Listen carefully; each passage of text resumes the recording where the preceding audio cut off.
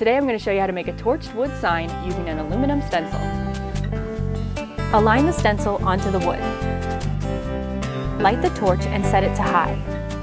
Quickly sear the outer edges of the letters to get a nice sharp burn line, then fill in the center areas.